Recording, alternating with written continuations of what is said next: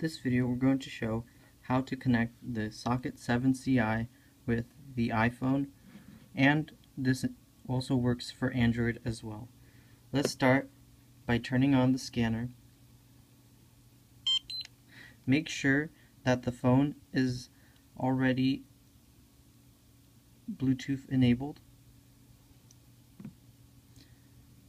Next, let's go ahead and print out the sheet on our website and scan the factory reset.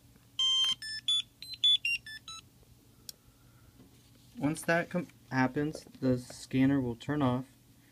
We turn on the scanner back on, and we scan the second barcode to enable the HDI keyboard. The scanner is flashing.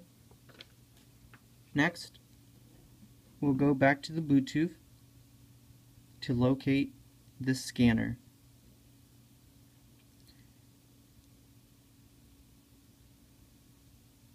Once you notice the scanner is located, go ahead and tap.